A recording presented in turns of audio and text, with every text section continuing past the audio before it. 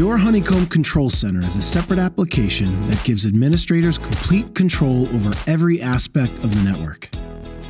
You can find your Control Center by logging into your network, clicking on your User menu, and Control Center, which you'll see if you're an administrator.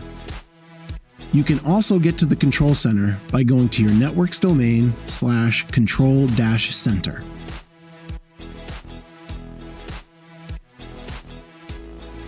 The overview page gives you a sense of how things are going in your network with growth and engagement information, like new registrations, most active members, and popular content. Select preset date ranges to see how things look over time. Posts, members, groups, and events all offer lists, detail views, and ways to create. Grow and Engage offer different features to do both.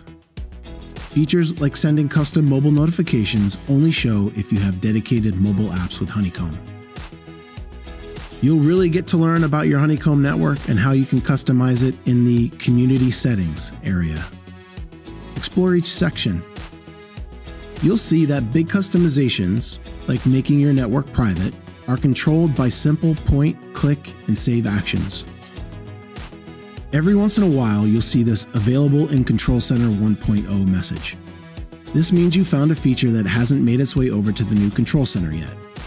Click the button to access the feature in Control Center 1.0.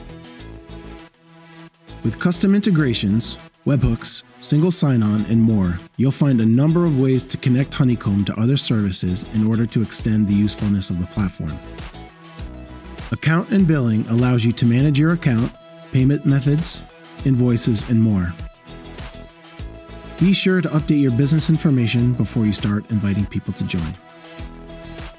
Have fun making your network your own.